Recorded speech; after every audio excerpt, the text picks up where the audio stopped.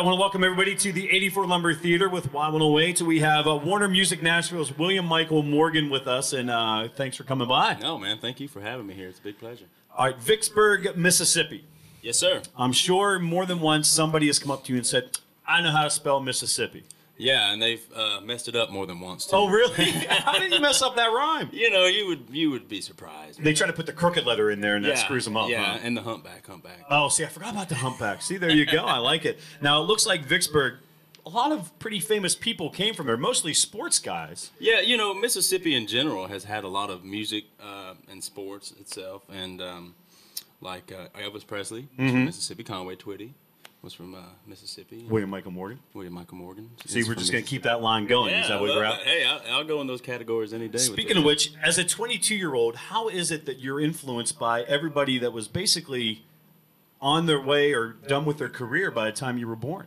Well, I owe a lot to my mom and dad. You know, they listen to a bunch of traditional stuff, and like I said in my EP, I listened to a lot of Merle Haggard and Johnny Paycheck and Johnny Cash and Johnny Rodriguez and John Anderson, just to name a few Johns. But, you know, the first thing I remember hearing was an old Marty Robbins song.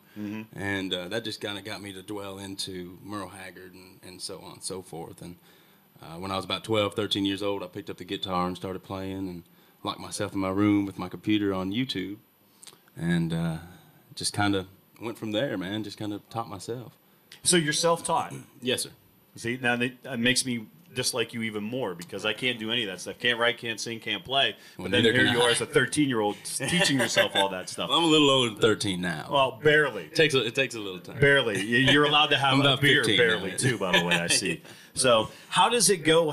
When you're your age and coming up, a lot of people are probably trying to influence you in different directions. How hard is it to stay the course that you wanted to go? Well, it's not very hard. It's just a matter of being you and a matter of finding your sound when you get to Nashville. I've been in Nashville now for about 3 years when I signed, and it's just a matter of staying true to yourself and finding out before you even get to Nashville what you want to do and just staying in that lane. And, of course, you know, Warner Brothers has been so great to me for letting me do that and chase my dream and not, you know, necessarily change, for the most part, within reason, who I am. And, you know, they let me keep my hat.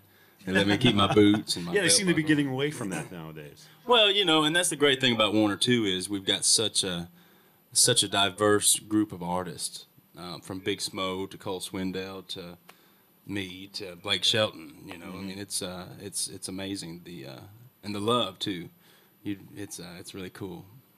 So give me something that I couldn't find out about you on a Wikipedia page or something like that. Some little secret that, well, maybe not even a deep secret. We don't want to get too deep into this. No, I don't know if I don't know if they want to know everything. No, give me something I can't find out about you right now.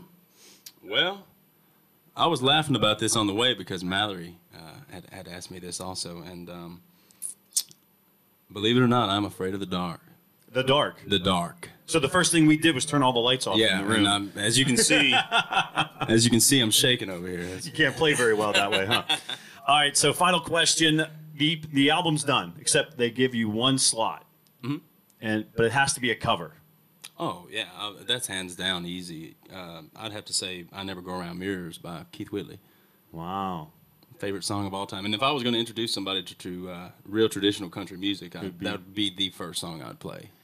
That seems like a lot of people. Tim McGraw says Keith Whitley was a huge influence on the way how he I'm played. a He's huge down a Keith Whitley Louisiana boy, and you're right on the border of Louisiana. Oh, yeah, so. literally right on the river there. Yeah. We, or at least where I grew up, I was about a five-minute drive to the river there on the bridge. So we'd go about 15, 20 minutes. My mom would get a lottery ticket. William Michael Morgan, sorry. Thanks for stopping by Y108. No, man, thank you so much. We really appreciate it. Thank you for having us.